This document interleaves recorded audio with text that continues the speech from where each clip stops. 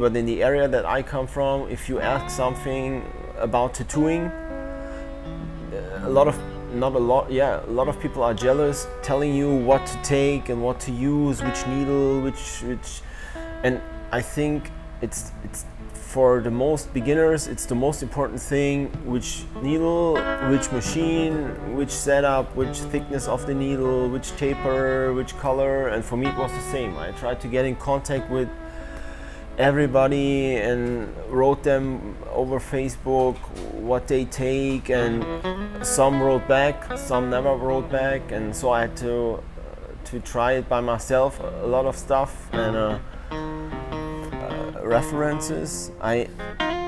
If it's something really difficult, I do a lot of it on the iPad. Not all the time, but I do it often.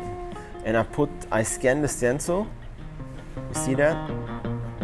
I scan the stencil and I put the layer over the normal reference. And these are the inks that I use. I always put a lot of black out.